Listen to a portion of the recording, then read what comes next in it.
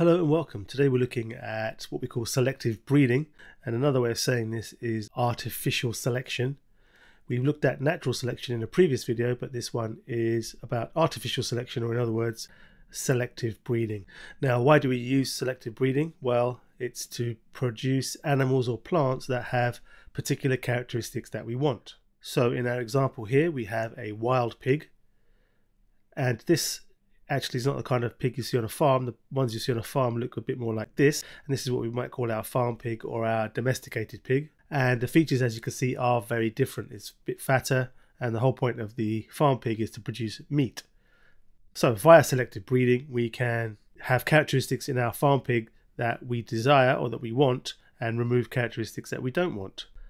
We can also use the example of a plant, and this is a type of crop plant that's used for food. This is an example of wheat, and wheat is very important because we use it to make flour, and flour is used to make bread, which is a very important food source for people. Now, this particular individual plant there doesn't produce very much flour at all, but the one on the right hand side produces a lot more. It's a much bigger, stronger plant with much more wheat on it. So this is done by also a process of selective breeding. So we go from this plant here to this one over here, and that means we're going to get much more wheat, much more flour, and much more bread from the same amount of land, simply because we've got characteristics in the wheat that are very useful, i.e. a bigger, stronger plant. Okay, so this is not the only reason we do selective breeding. There's a whole bunch of reasons, but these are two key ones.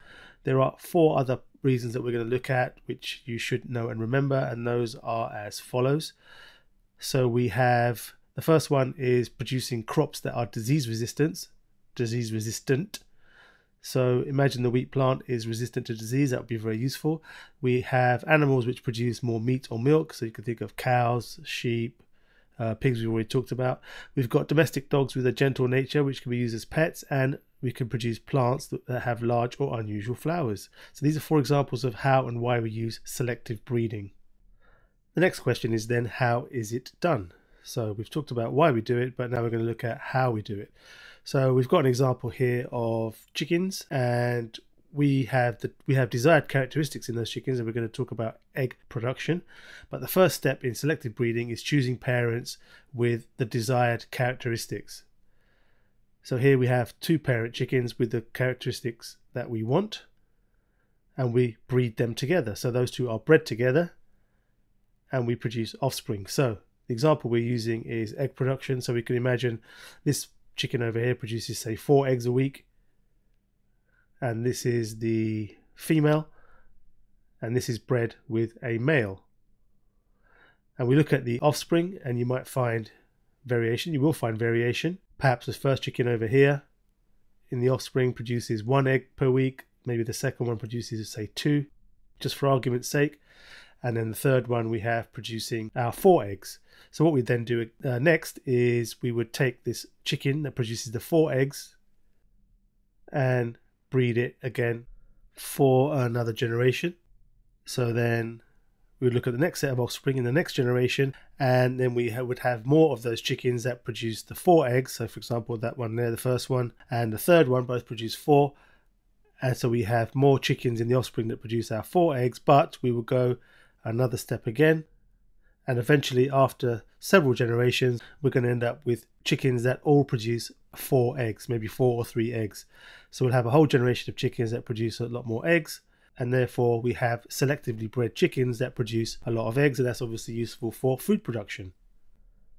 And this is done with plants as well as animals, but we can make a list of steps of how this is done. So we've got first, parents with desired characteristics are bred together.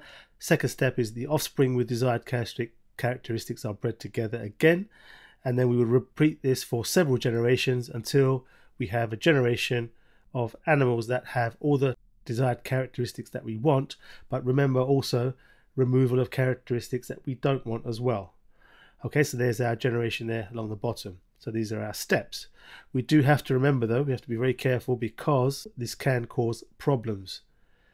All of this selective breeding can lead to what we call inbreeding, and this could be where we have a genetic disorder or a genetic disease that is inherited across a whole range of animals, and it can also leave animals prone to disease as well. So these are 2 important problems or important features that we have to be careful of, because it can cause problems with the animals. Okay, so there we have it, selective breeding, and how we use it to create or produce domestic animals that will produce meat and milk and food, etc.